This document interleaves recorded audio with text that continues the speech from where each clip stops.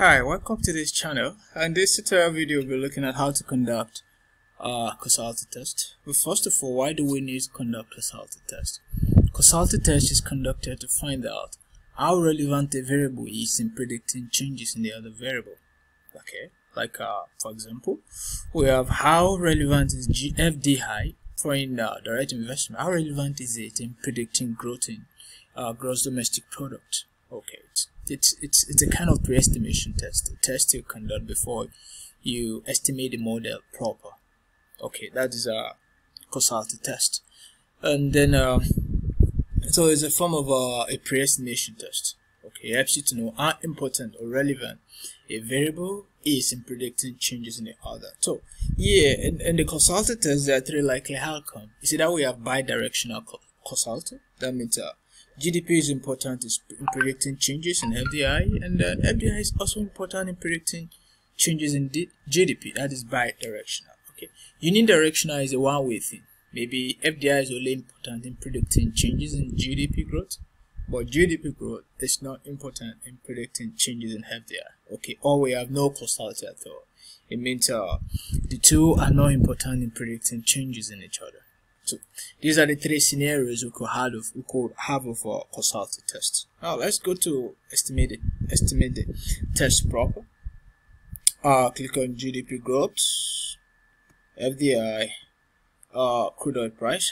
What I did was to hold the control button and click on each of the variable, and then we open as group. Yeah, open as group, and then let's come to view.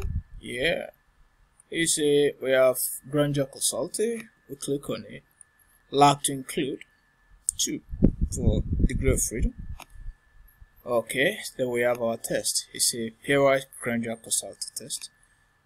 The null hypothesis is that FDI does not grandeur cause GDP growth. It means FDI is not good at predicting changes, and it's not important in predicting changes in GDP growth.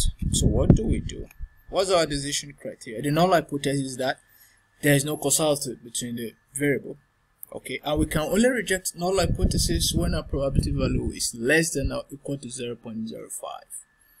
But in this case, we have to accept the null hypothesis of no causality in the model. It means in this case, FDI, it's not an important element in predicting growth in GDP, and GDP is not an important element in predicting growth in FDI.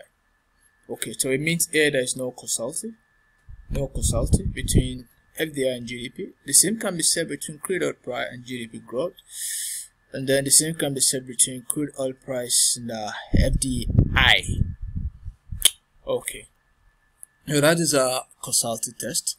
Okay, help us to know how important. So sometimes it could guide to determine which variables are appropriate for a model, like variables that we can really rely upon to tell us to predict changes in the other variable. Thank you. This is grandeur causality test.